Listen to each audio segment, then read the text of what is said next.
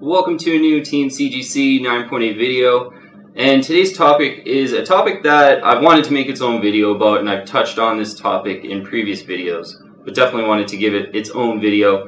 And as the title says, it's don't invest in comic books. And you're probably thinking like, oh, you got a YouTube banner saying invest in comic books, and you always talk about investing in comic books, so why do not invest in comic books? And I just wanted to make this point because I think a couple commenters have made this point. If you want to build wealth or get rich or whatever you want to call it, investing in comic books is not the best way to go about doing that. And I think it can be somewhat misleading by saying investing in comic books. I don't want you to think that I can mean you can get rich quick or get really rich by investing in comic books. What I really mean in a nutshell by investing in comic books is you're just bringing another level to collecting. Whereas collecting, you're just kind of having fun and this and that. Whereas investing, you're thinking about price a lot. You're looking on the CGC census. So, we'll get into some of those details. But, what would be the difference between, a comic book investment and like a classic investment? To me, if you want to build wealth and get rich, obtain financial freedom, whatever you want to call it, the best thing to invest in is stocks and real estate. Essentially, stocks is good businesses, really good businesses. Real estate is real estate. I know people who have done well in both. And the difference between, let's say, a stock and a comic book. Stocks, every day, a good stock like say Home Depot. Every day Home Depot is making tons of profits, no matter what. Every day in and day out, every day. I think, yeah, they're open on Sunday now. So every day they're making profits, hand over fist, all the time. And over time that wins. And when you own a share of Home Depot, they do pay a dividend as well. So some of that cash that they're making is directly, given back to you. But a lot of that cash is retained earnings. So, and then they use that cash to open more stores and make more money. And then that's how the compounding effect happens. And that's how you can make really good money on stocks over time. And, for investments, usually takes at least 5 years to even start seeing a lot of the positive effects and stuff. So you got to be really disciplined. But, I really want to make this point. If you want to build wealth, don't invest in comic books. If you're just starting out, if you're young and maybe you got a good job, or, for me, I had good jobs sort of while I was in university and I still lived at home. So I took advantage of that. I was really disciplined and I saved a lot of money during that time. So I'd recommend if you could do that, you could do that. But if not, still working service jobs for me, like I bartended a lot and I was a waiter. You make decent money doing that, and if your bills aren't too high, you could take advantage of that. But building wealth, if you were in that position where you could save some money and maybe you were young, invest in the stock market. Because really good businesses, that wins over time. And I'm sort of like a Warren Buffett disciple, so he's essentially, became, I believe he's like the third or fourth richest person in the world now, just by like investing in the stock market pretty much. And you don't even need to get anywhere near his performance to like just, kind of have some financial freedom and have enough money so you don't have to, worry about the next month's or two bills or whatever it might be. So if you want to build wealth, can't stress enough, invest in stocks or real estate. But still, investing in comic books is still a thing, I think, because, when you're investing in comic books, I think you're bringing another level to the game. So as a collector, you're just kind of, say you want a book as a collector, you go online, you see like 3 or 4 of them, and you just buy the one that's like either the least priced or the one that looks the best. Like without any research, you just buy. So that's kind of a collector mentality, but, as a comic book investor, you're trying to get a really good price for your books. You're doing more research on prices. You're, hoping to pick up books sort of at the lower end of your price range. You're looking to be really patient so you can wait for auctions rather than buying, at like a full retail price, buy it now type of price. And even, getting a little bit more into the details, you're buying just essentially key issues and origins, whereas as a collector, a lot of times as a collector, you might like to buy a lot of runs of things and a lot of raw runs that might be in like medium shape. Those end up being pretty hard to sell on the way out, to be honest. And Storage wise, I don't like to have a lot of storage, so that's another reason why I'd rather just spend more money on one really good book. And I think that's a bit of a difference between an investor and a collector.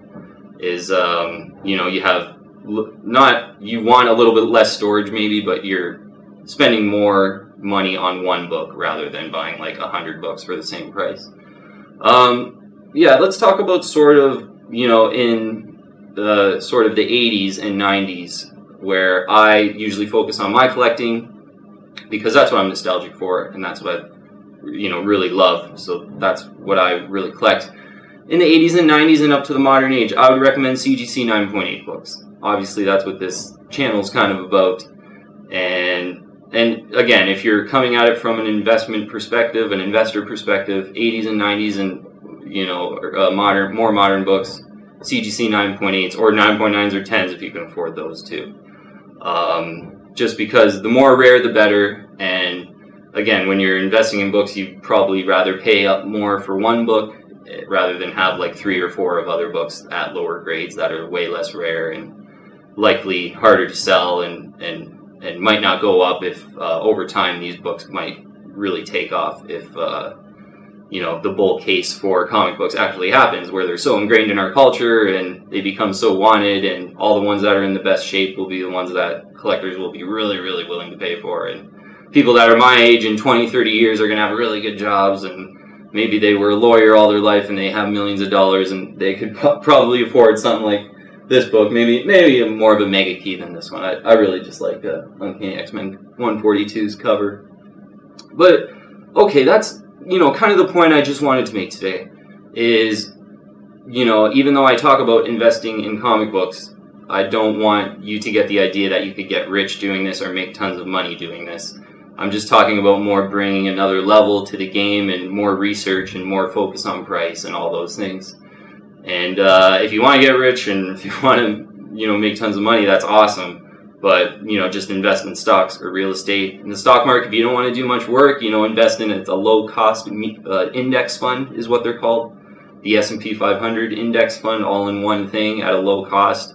That's what, like, Warren Buffett recommends. And those index funds usually outperform all the mutual funds that are, like, run by professionals, and you have to actually pay more fees for those.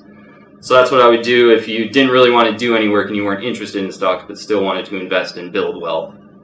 That would be my advice, is, yeah, you know, save up money every check into those low-cost index funds, the S&P 500 index funds.